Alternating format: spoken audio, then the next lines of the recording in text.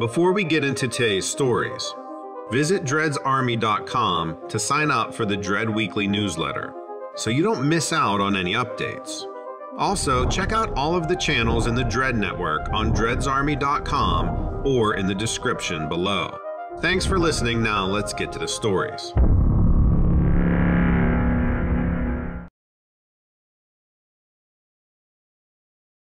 I worked as a volunteer for search and rescue in my area. I lived near a popular hiking area on the east side of the Rocky Mountains, so we would often get out-of-state hikers who were woefully unprepared for mountain weather and terrain. Normally, we would be able to find the person and get them home safe, but we have some pretty dangerous wildlife out here, and while they don't often go after humans, they'll make quick work of a body if something were to happen to you out there. If you fell down a rocky hill and broke your leg, a bear might see you as an easy meal, and in a couple of days, there'd be nothing left. No trace whatsoever. If someone goes missing out here and we can't find them, it's probably because the wildlife found them first. Or at least that's what I've always been told. I'm not sure what to believe anymore. My revelation comes from a season where we had 3 hikers all go missing without a trace around the same area. They were individual cases, no connection between them, and they happened several weeks apart. I was part of the horseback search team. They liked to have us on horseback because we could cover more ground and traverse rough terrain a lot easier than we could on foot. A lot of us riders in the area end up doing this on a volunteer basis, just as something to do. But that's not really important to the story. I got really familiar with the area after doing 3 extensive searches that season. All of the missing hikers were reported as likely wildlife fatalities. There was a large cave system nearby, and the police were convinced we were dealing with a predatory bear that lived in the area, though they were unable to find it. I wasn't convinced. I was pretty good friends with one of the lead officers from Fish and Wildlife. He told me that bears don't typically live in caves.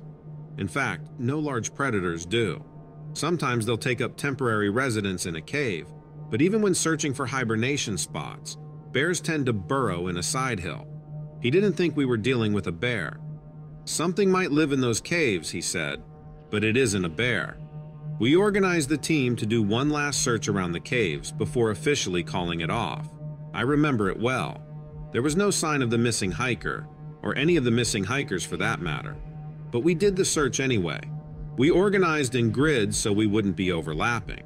My section of the grid was the one nearest to the caves, but I wasn't concerned. I was on horseback and I was carrying a sidearm in the event I ran into any combative wildlife.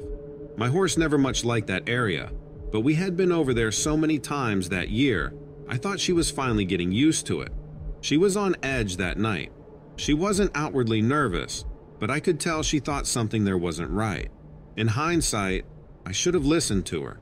It was around dusk when we were on our way out that I heard something in one of the caves as we passed by. It sounded like someone threw a rock down the cave, but I didn't see anything. I asked, "Who's there?" but received no response. A moment later, in the darkness of the cave, I saw 2 eyes emerge. My first thought was bear, or mountain lion, so I grabbed my gun and pointed it at the mouth of the cave. I told whatever it was to stay in there, not expecting it could understand me, but oftentimes if wild animals hear humans, they'll steer clear. But if this really was the rogue predatory bear that was killing these hikers, I was likely in trouble.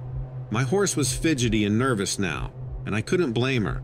I could tell she wanted to bolt and run, but I didn't want the creature in the cave to chase us if it didn't already have a mind to.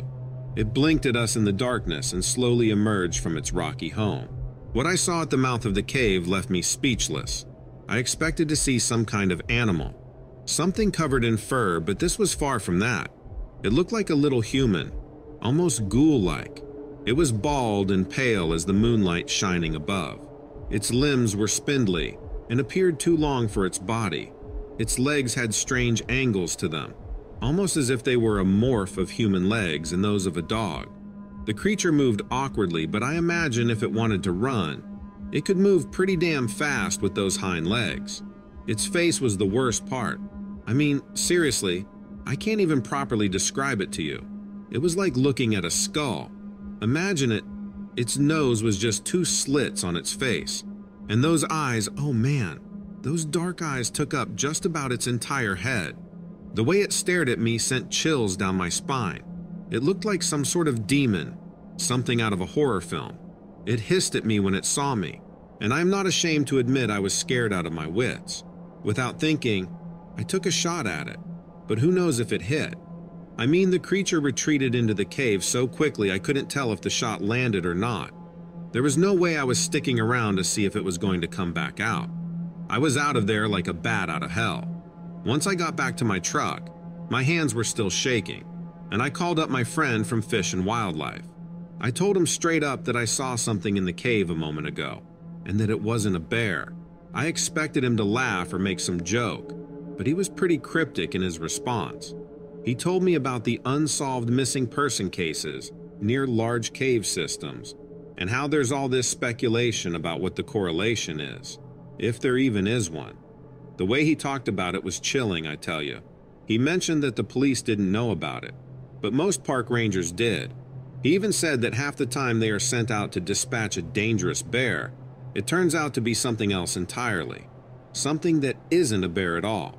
I could tell he was serious, and he told me to go home, assuring me that he'll take care of it. And that was that. It was like an unspoken agreement between us to never talk about it again. But I'll admit, it's something that's haunted me ever since. Every time I drive by that area or hear about another missing person, I can't help but think about that creature and what it might really be. It's one of those things, you know? The more you think about it, the more it gets to you. It's left me with more questions than answers. What was that thing? Why did my friend from Fish and Wildlife seem to know about it? And why don't they tell the police? But I guess some things are just better left unknown. All I know is I'll never look at caves or wild animals the same way again. I still have dreams about those dark, soulless eyes staring at me from the shadows of that cave. It's an experience I wouldn't wish on anyone, and something I'll never forget.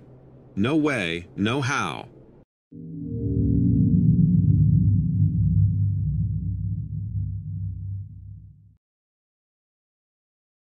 A few months ago, we got a new security system for our house that included 2 mounted cameras. One was on the doorbell, and another was a motion sensor camera that looked out over the backyard. We didn't live in a bad area or anything, but people stealing packages off of porches wasn't unheard of. And we ordered a lot of stuff from Amazon. We also had 2 dogs, and when the camera detected motion, we got a notification. Soon our dogs figured out they could activate the backyard sensor to let us know that they wanted back inside. We had a huge yard in a rural area, so we let them out to run around the yard whenever they wanted. This new system worked out well, at least until something started tripping our camera at all hours of the night. The little dinging notification would wake me or my husband up a few times a week, and it drove us crazy. At first, we just turned our phones off at night once the dogs were inside. But we were definitely still curious about what was out there. We tried watching the video, but the quality wasn't great in the dark, and we never saw anything clearly. Sometimes we thought we saw a blur at the edge of the yard, but it could have been a shadow or anything really. So, we gave up and started to ignore the notifications. A month later, one of our dogs came home injured. He had some bloody scratches and bite mark punctures. He was whimpering like crazy, and we freaked out. We rushed him to the vet to get him all patched up. Luckily, he was going to be okay, but the vet gave him a bunch of shots just in case. When we asked what could have done it, the vet was stumped. He said the bite marks were vaguely canine, but too big to be a domestic dog. They didn't quite match anything he was familiar with. For a while after that, we were really careful about keeping the dogs close to the house. We always watched them when they were in the yard, and we didn't let them stay out long. We also noticed that our dog that had been attacked had no interest in getting too far from the house. We talked about different ideas like fencing in a smaller area, but the dogs were energetic and loved being able to run. We decided to wait and see if anything else happened. It had been months without an incident, so we started cautiously letting them stay out longer and not watching them every second. We were hoping it had been a freak occurrence, and for a while, it seemed fine. But then one evening, a little before dusk, we heard them barking like crazy. We nervously ran outside and called to them. At first, they didn't come to us and they stayed at the edge of our property, barking and growling at something we couldn't see. We keep calling them, and it took a while, but eventually they did come. That night, I left my phone volume up. I don't know why, but I just wanted to know if something was out there after all, especially if it was whatever had previously attacked our dog. I couldn't sleep and kept alternating watching out the window and keeping an eye on the security system app. By 1 a.m., nothing had come past, so I relaxed and fell asleep. Luckily, when the ding sounded on my phone, I was only half asleep. I shot up and grabbed my phone. I looked at the video and saw that dark blur again. Something was out there. I was sure of it now. I woke my husband, and he grabbed a baseball bat because that was all we had. And we both slowly went downstairs without turning on any lights. We looked out the back door window and watched for the black blur. We didn't turn on the light because we didn't want to scare anything away or alert it to us being there before we got a good look. It took about 10 minutes before we saw it move, but there it was, big and dark, walking way down at the far edge of the property. And when I say walking, I mean walking upright, like a person, not on all fours. It was so weird. We had been expecting an animal, but wondered if it was a person after all.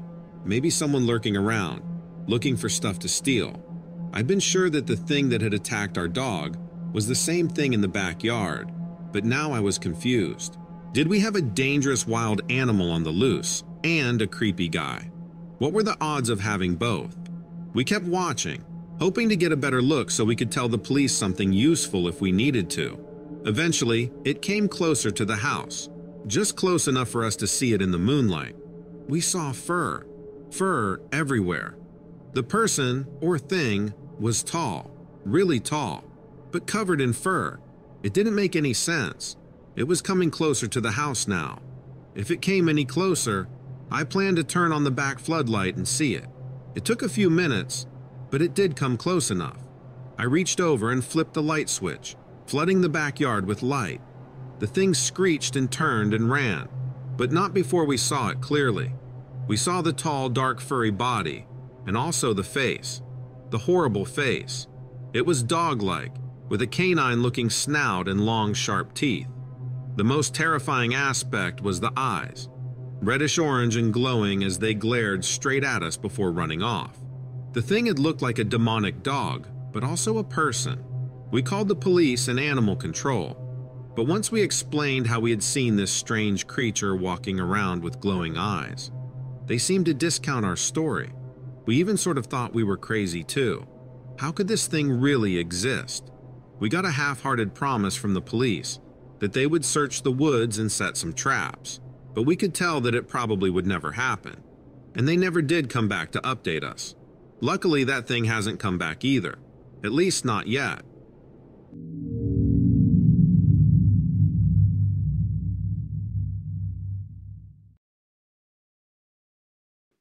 Hey there, I'm Jake. At the time of this story, I was in my 20s and living in Central Florida. I always enjoyed exploring unknown places and searching for things that defied ordinary explanation. That led me to the Everglades in Florida, a place I had always wanted to visit because it is so steeped in mystery and folklore. The Everglades are famous for their sprawling wetlands, mysterious marshes, and dense mangrove forests. But among the locals, they're also known for something more sinister, a place where strange and unexplained occurrences have been reported for generations. I decided to head to there after hearing stories about an unidentified creature spotted in the area. Some people called it a mere alligator, but others swore that it was something more ominous, something otherworldly. Intrigued, I planned my trip during the fall, when the swamps are supposedly at their most eerie. When I first arrived, the feeling was instant. I couldn't shake the feeling that I had stepped into another world. The air was thick with humidity, clinging to my skin. Tall, moss-covered trees loomed overhead, and the ever-present chorus of insects buzzed in my ears. I took my time getting to know the area. The wetlands stretched out before me, a maze of waterways and thick vegetation. I could see alligators lazily swimming in the murky waters, their eyes just above the surface, watching. Birds of every color took flight as I made my way deeper into the marshes. and the sound of unseen creatures rustled in the underbrush. I set up camp near a large clearing, where the trees gave way to a wide open view of the sky. The first night passed uneventfully, but I couldn't shake my strange feeling. It was as if the swamp was alive. During the day, I explored the dense mangrove forests, getting lost more than once. I stumbled upon hidden pockets of beauty. I even found evidence of the native wildlife, tracks of raccoons and signs of other creatures that called the Everglades home. But mixed with the natural beauty was something unsettling. I would catch fleeting glimpses of movement out of the corner of my eye, shadows that didn't quite align with the wind's movement, sounds that didn't quite fit with the normal sounds of the swamp. By the end of the first day, my sense of adventure had been tinged with a feeling of unease. The Everglades were hiding something, and I could feel it in my bones. It all began around midnight. The moon was hidden behind a thick layer of clouds, and I was navigating through the wetlands with my flashlight. The only sound was the occasional splash of water or the distant hoot of an owl. I remember coming across a clearing, and that's when I saw it. At first, I thought my eyes were playing tricks on me. The darkness of the night and the shadowy terrain could mess with your mind after all. But standing there just a few feet away was something enormous and unmistakably real. Its face was like that of an alligator, yet twisted and unnatural, as if sculpted by some dark force. Those yellow, piercing eyes seemed to glow in the dim light, locking onto mine with an intelligence that was both alien and terrifying. They were not just the eyes of a predator.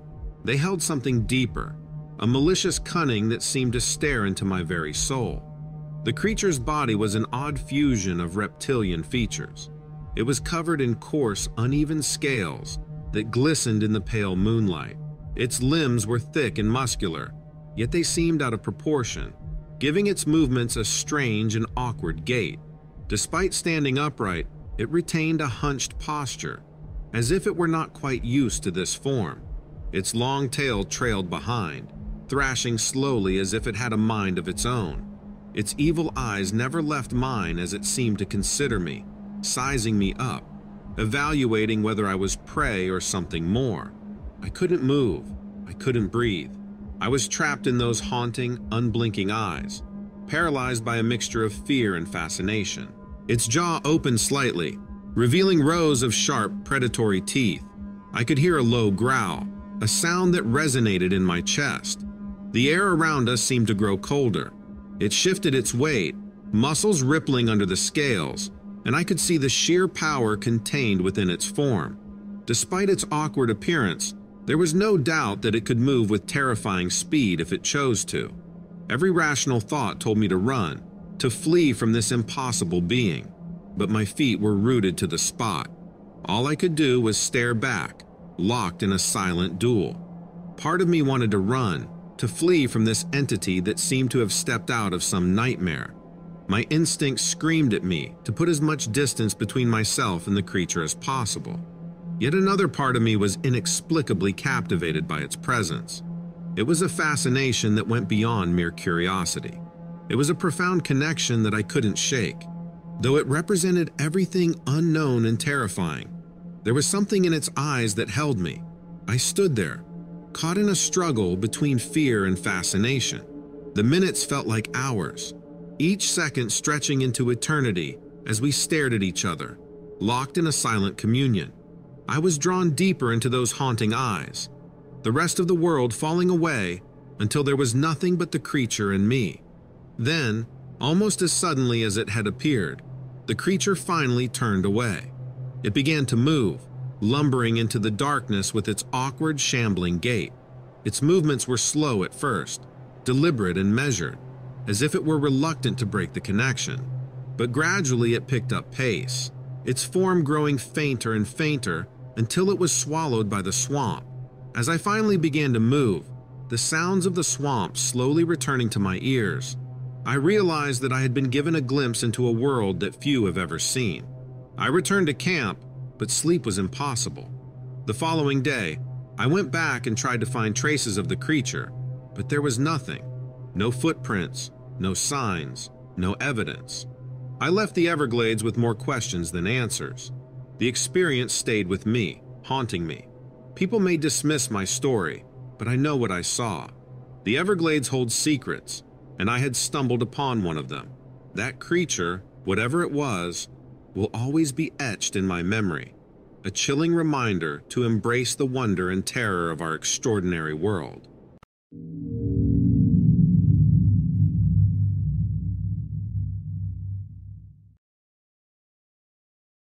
I was headed toward my car on the last leg of my evening jog. I preferred jogging at the state park near my house instead of the road.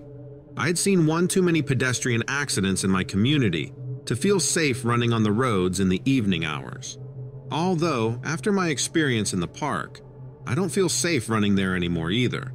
I don't typically jog late at night, but my shift ran a little longer than usual. I will say that the park is a little more remote than is probably safe for night adventures. I haven't seen any weird people there after dark, but we do have quite a robust wildlife population in the area. Think: bears, cougars, wolves, moose. I was smart about it. I carried bear spray and made sure to play music on my phone when I was out after dark. Most animals, in my experience, will stay away from you if they hear you coming. I was maybe 2 miles from the car when I stopped to take a breather. I grabbed some water from my pack and decided to walk for a moment. The sun had set, but there was still some light left. I wasn't worried yet, but I knew I had to keep moving if I wanted to get out of there before dark. All of a sudden, an orange light shone behind me. It was like the sun came out for a moment. I knew there was nothing out there that could make a light that bright. It definitely wasn't someone's flashlight or even headlights from a vehicle. It was as bright as the sun. The whole forest ahead of me lit up in an orange glow. I turned around to see if I could find the source of the light, and it disappeared just as suddenly as it had arrived. However, standing behind me in the near darkness was a single deer. The moment I had turned around, I was hit with a stench of death and decomposition. It's so overpowering that I just about hit my knees. And like I said, it wasn't there a moment ago. I knew right away that it was coming from the deer. The creature was thin with ribs protruding through its skin. I was surprised its legs could support its weight. I figured it must be sick of have some type of gangrenous wound on it somewhere to be causing that type of stench. Despite its ill health, it had a rack of antlers spanning twice the width of its body. I almost felt bad for the creature, believing it was most likely sick and very, very old, but there was something else. I couldn't pinpoint the reason then, but I knew there was something else wrong. I tried to shoo the deer away, but it didn't budge.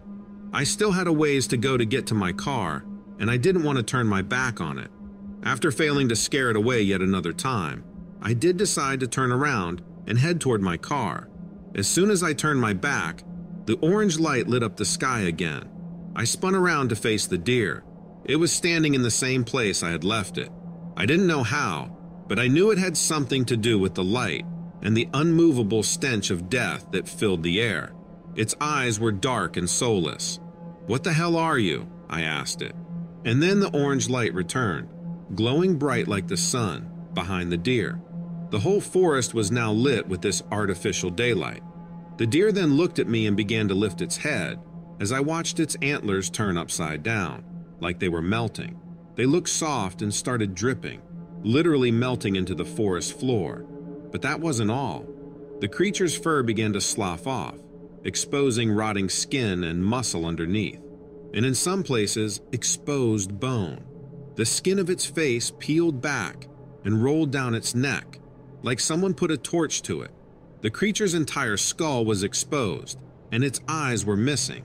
Its jaw cracked open and fell to the ground, leaving its tongue nowhere to go but to fall in front of its neck. To say I was horrified was an understatement. My hands were shaking so badly that I couldn't get my bear spray out of its holster. I didn't know if the spray would have any effect on this thing, but it was all I had. I took a few stumbling steps backwards, and then the orange light ceased. Darkness fell upon the forest, and the creature standing before me was a deer once again. I had asked it what it was, and it showed me. It revealed its real and total self to me. I wondered what it wanted with me, but I didn't dare ask. I couldn't imagine it was anything good, so I turned and I ran. I don't think I've ever ran that fast before in my life. The creature didn't chase me, and I didn't experience the orange light shining again in the sky. Part of me thinks the creature was just screwing with me, because something that could do that could have probably made quick work of me if it wanted to. I don't know why it let me go, but I can tell you one thing for certain, and it's that I am staying the hell out of the forest after dark.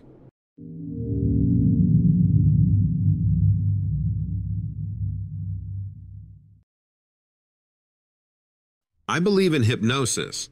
This day and age you have to, don't you think? White line fever kind of made it a thing. It's irrefutable. You know what that is, right? It's that sensation you get after driving for a while, arriving at your destination, only to wonder how exactly you got there. That's a form of hypnosis. Your mind drifts away while your body stays in place, going through the motions with every measure of practice safety. Your body shifts into autopilot. In those instances, you lose maybe 10 minutes of your time. Maybe you've got a long commute and it's 40 minutes or even an hour. There's a limit, you know? Your brain kind of checks in. It pings back into your body to make sure muscle memory hasn't steered you off a cliff or something. In cases like this, it's easy to forgive the 10 minutes of time that you don't remember experiencing. However, I've forgotten more than 10 minutes. I've forgotten 3 days.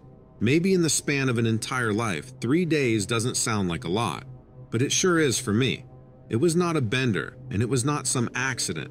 3 days were stolen from me. I remember driving east on I-90, crossing South Dakota. I was on the way home after spending the holiday in Montana. I was only midway through the drive. I wasn't tired yet, but I was alone on the road. My eyes were playing tricks on me, like eyes do. Every pair of headlights cresting over the horizon felt like a big deal.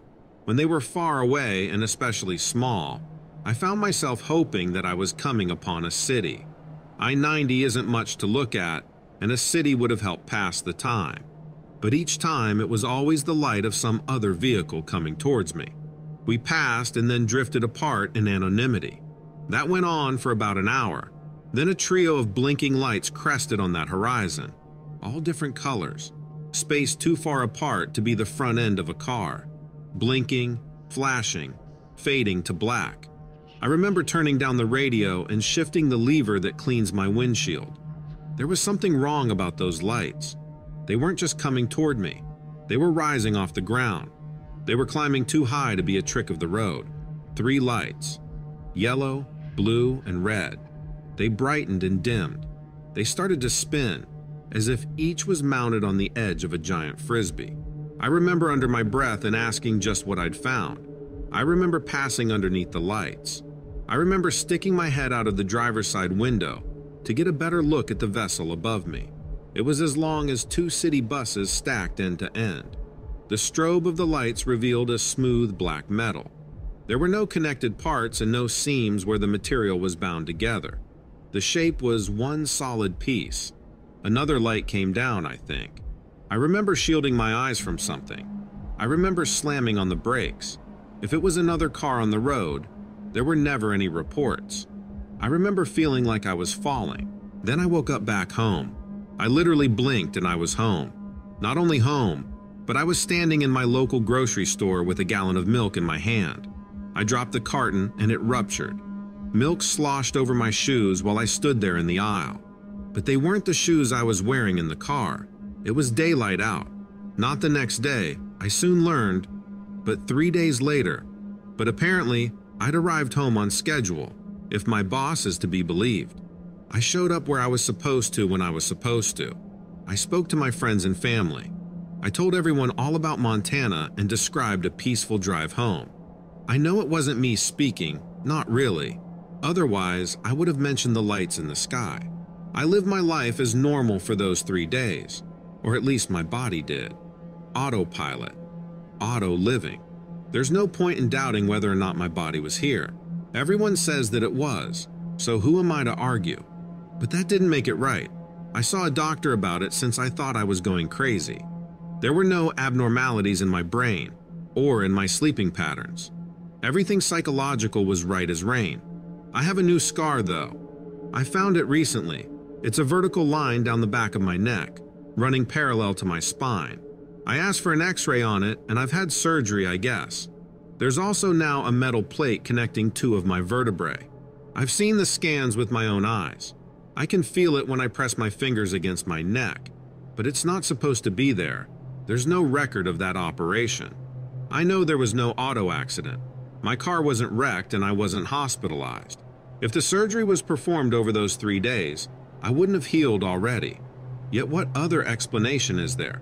I saw the lights, I saw the craft, and then I arrived home. I arrived home early, and I lived 3 days of my life without ever realizing it. I find myself wondering what woke me up, what provoked my brain to check back in on reality in that specific moment. It was just a trip to the grocery store, as far as I could tell. Or were they simply done with me? Did they finish with the body first, and then spend some extra time on the mind? Did they like what they found? 3 days is a lot of time. It's a long time to spend without control. It's long enough that it's hard to imagine what my mind was doing while my bones were walking around these streets. Where was I? What was I doing? What was being done to me? I can't get the time back. I know that now. I just need someone to tell me if this is all over. I don't want to be afraid of the lights at the end of the road.